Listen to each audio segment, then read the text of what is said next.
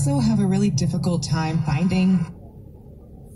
You stuff the turkey with it, and dressing is just on the side. And I totally get that. That makes complete sense to me. But here's the thing. I make so much stuffing that I would need to roast an ostrich to fit all the stuffing inside of the bird. So what does that make what I have then? What's inside the turkey is stuffing, and what you didn't put in the turkey is dressing. But what happens when I mix it all together? It's the same thing.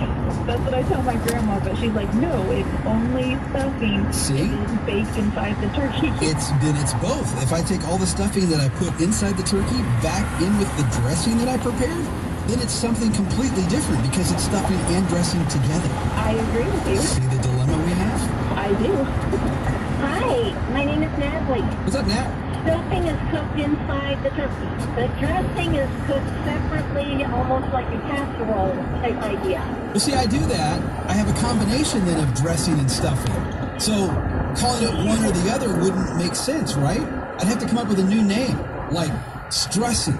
Strussing, I like it. I like it. Or druffing. Nah, strussing is good. It sounds Victorian. It sounds Victorian and, Old English. Yeah. So there you go. Okay, we've come up with a new name. We're going to solve the dilemma. Yeah. Is it dressing or is it stuffing? No, it's strussing. Strussing. That's right. That's said with an English accent. Yes, we've solved the problem. Would you like some more strussing? Perfect.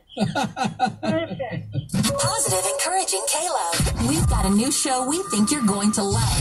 It's called Mom Life Community.